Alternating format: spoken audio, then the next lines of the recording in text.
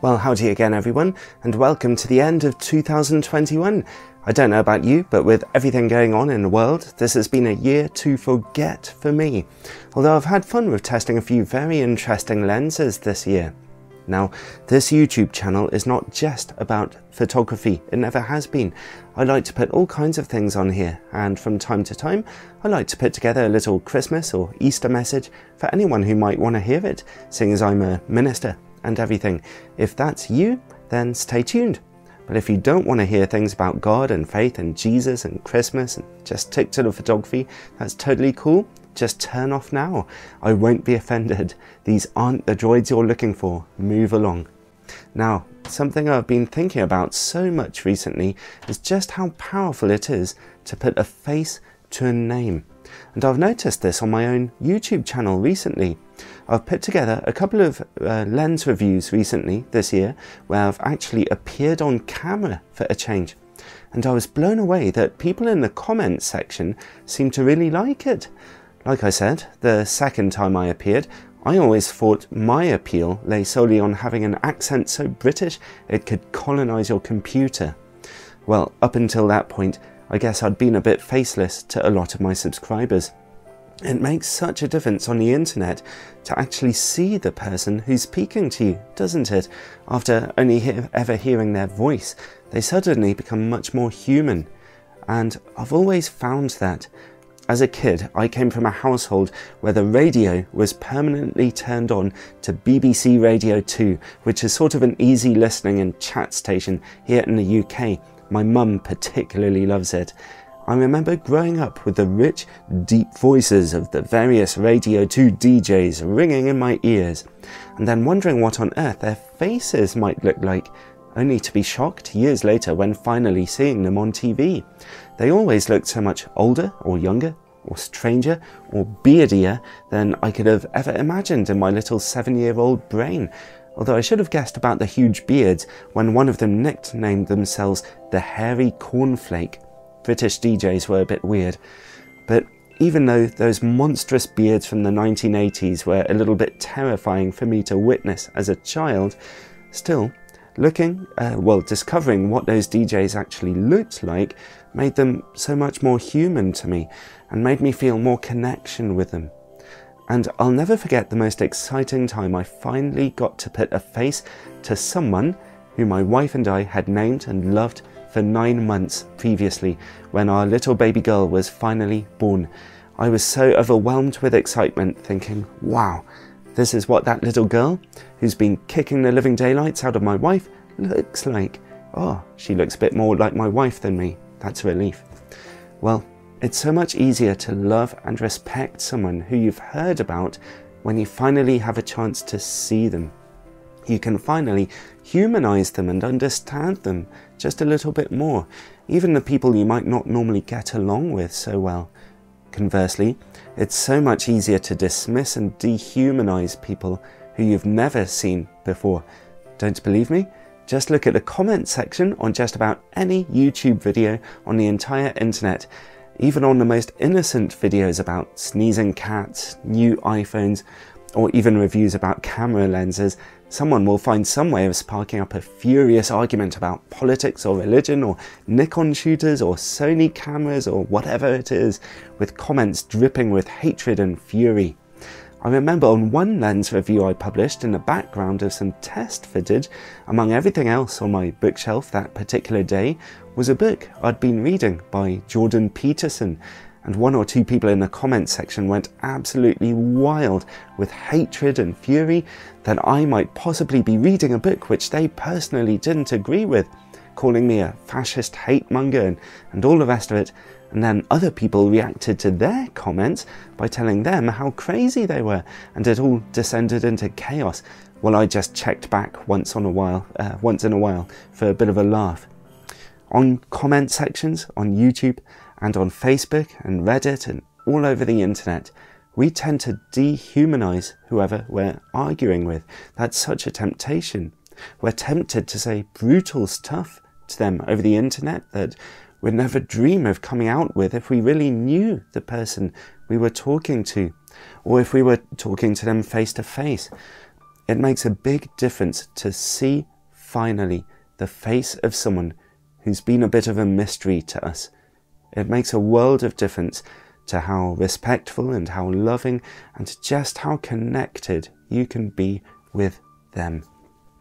And that's what Christians celebrate happening at Christmas time, with the arrival of Jesus Christ into our confused and hurting world.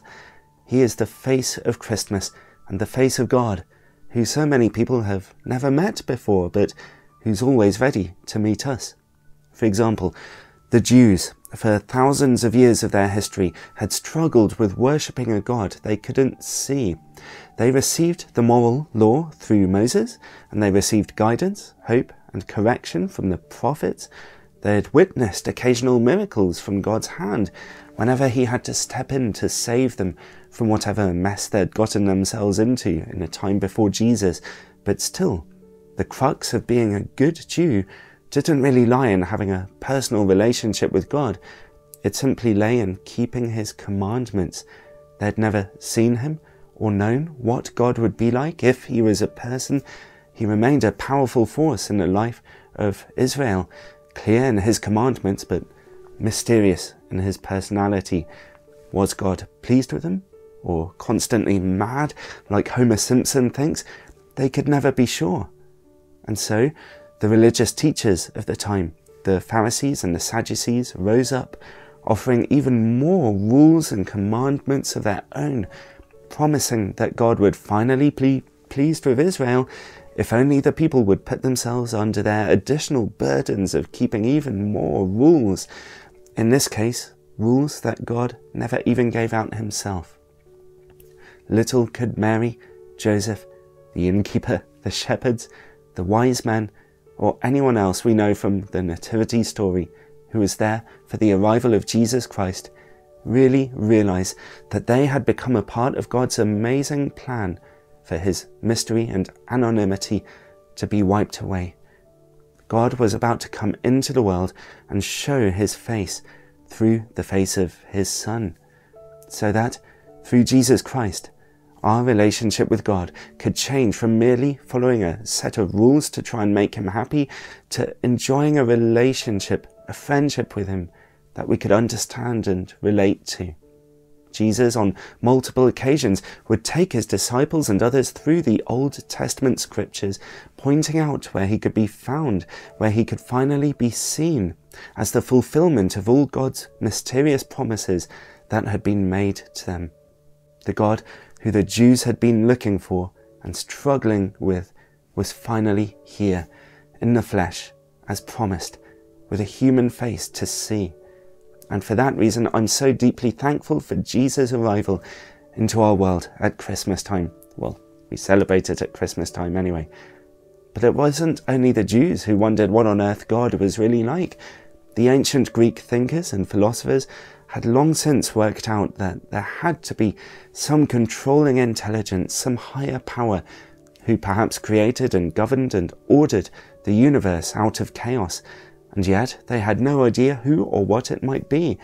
So they loosely named it the Logos, the Word.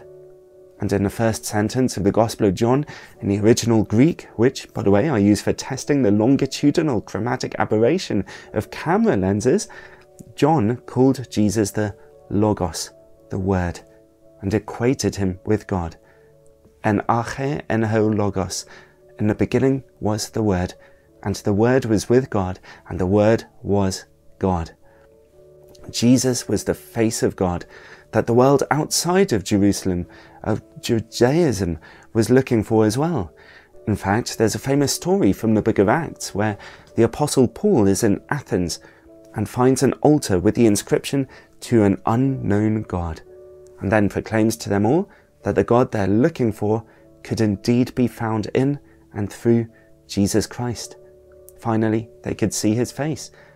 Perhaps God feels like something or someone faceless to you. He does for many people. Here in the UK, the majority of people still believe that there is a God out there somewhere, but most would then struggle to say what he's really like. He's there, and hopefully they think he's nice and chilled out, but to many, he's a bit faceless. And that was the case for me for the first 21 years of my own life. I was a pretty miserable, bratty, ungrateful teenager. I can be like that occasionally nowadays as well, but back then I was really bad. And I sometimes called myself an atheist, and then I'd swing to being an agnostic, and then I'd swing back to being an atheist. Then I'd half-heartedly tried to study different religions to see if God could be found somewhere or another in them, including Islam and Judaism. But I remember the first time my heart began to be changed about God, and I began to pay a bit more attention to the Christian gospel. At grammar school, the chaplains had a special event with Chinese food for about 20 of us one night, and we got to ask them any question about God that we liked. And I really enjoyed events like that. They were challenging and fun. My question for them towards the end was genuine but simple. If, as they had been saying that evening, I asked, Jesus had died on a cross for my sins in order to pay the price for everything I'd ever done wrong before God, so that I could choose to accept his forgiveness and have the relationship with God that I had been born to have. Well, why would he do that? Why would Jesus die on a cross for me? What had I done to deserve it? I barely had any friends at school at this point, and I had always felt like I needed to fight hard to receive and to deserve any bit of love and attention I could get from anyone. Well, my chaplain's answer was simple. He died for you because he loves you. He just loves you. And wow, that knocked me for six. In among all the studying of various religions and banging my head against the wall trying to read the Bible, that is when, finally, the relevance of the Christian faith, and also a little bit of the face of God, was finally revealed to me, making me want to know more. God really does have a face. In Jesus, he doesn't have to be a mystery anymore. And the other bit of good news is that that face is smiling at us. Not because any of us are fantastic or even good people who somehow deserve God's favour. Every one of us owes everything we have, down to our very existence, to God, whether we realise it or not, no matter how good or bad our lives might be. He doesn't owe any of us the first thing. None of us deserve his grace and mercy, but he smiles upon us all the same, because we are all still made in his image, and he still loves us anyway, as a father loves his little daughter, even though she's never really done anything to earn it. And that look of love on Jesus' face carries an invitation to come to him this Christmas time or whenever, in humility, for his forgiveness, for his promises, for his hope, for his healing, for his guidance, and for him to change us into the better people that we all really want to be deep inside.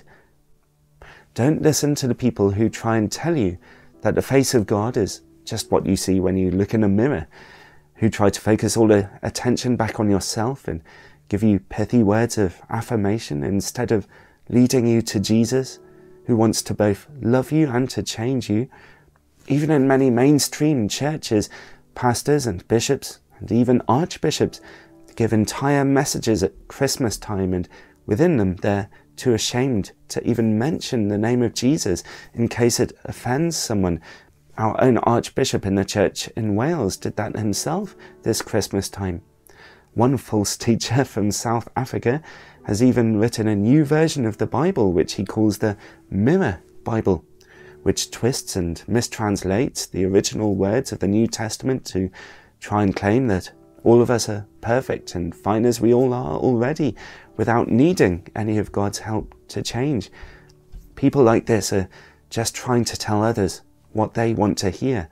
They're afraid of teaching about God's true face and want to put their own face onto him instead, like looking into a mirror, which we're all tempted to do sometimes, even myself.